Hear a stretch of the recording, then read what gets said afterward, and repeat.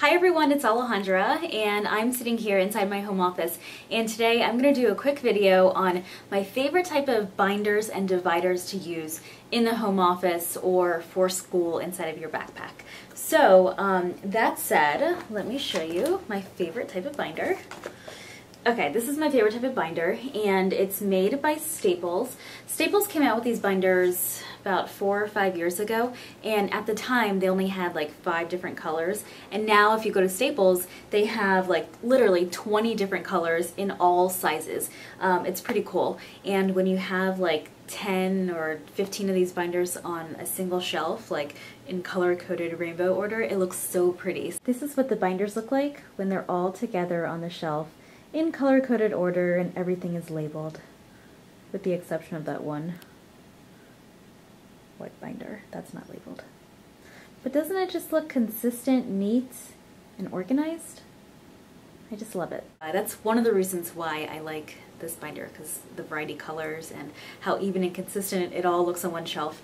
But let me get to like the real reason why I like them. And I'm kind of like an office supply snob, if that makes sense. You probably, if you haven't seen my office supply video, my other office supply video, or if you have seen it, then you know I'm really picky with the stuff I use. So when I find something I like, I stick to it.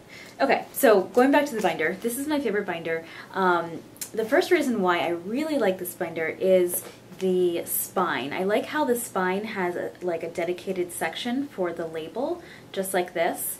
Like some of the regular size binders or the regular style binders have a spine that you can label the whole section, and a lot of times the label it comes with, like once you pull it out, it's really hard to get it back in because the paper's too flimsy or too thin, and then, I don't know, I just don't like it. It's hard to label the spine. So this is really easy to label, and it comes with the template inside of here. Let me pull it out and show you guys. Okay. So this is the template it comes with, and you know, if you mess up the front, you can just label the back. So I really like that. And then I really like how the rings are on the back panel of the binder, not the spine itself. Sometimes when they're on the spine, the papers kind of get caught when you close, like when you close this and the ring is on the spine, the papers kind of get messed up, or I don't really know if that was a good explanation, but I like how the binder rings are on the back of the binder. And then I also like how the front of the binder has a section to put a cover page or to put a title page, so you can have a custom title page, or you could use your creativity to come up with something that's like stylish or pretty. And then I like how the front, or the front of the inside cover has this little section for putting papers here also.